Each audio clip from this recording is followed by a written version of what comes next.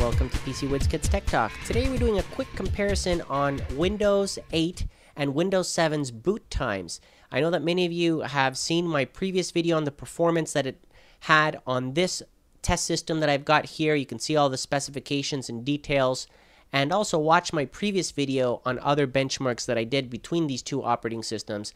This video is specifically on the boot time, but I thought I'd do a visual videotaping of the boot time so that way you can gauge yourself what you think. So with Windows 7, the boot time to the desktop, I've got dual boot. The choice is right here on the menu on the machine. I'm going to hit the Windows 7. Here we go. And you can count the seconds. I've timed it going directly as soon as I hit that enter key on that dual boot menu, all the way booting right into the desktop with no activity.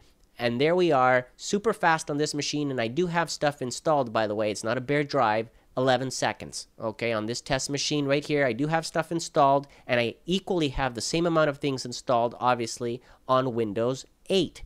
So that gives you a good idea here. We're being very fair. Now, we're going to go back. We're going to choose Windows 8 now, and here we go. We're counting, and you can see here that it's loading, and eventually up comes the start tiled menu in Windows 8. That took about 12 seconds. Okay, that's about 1 second more to get to the start tiled menu, not the desktop. This is the desktop. To get to the desktop, you obviously have to click on the tile that says the desktop on it. Okay, so that gives you a good idea, though. It was very fast, very quick getting into both Windows 7 and Windows 8 on this test machine. Comment below. Let me know what you think. And thank you for watching.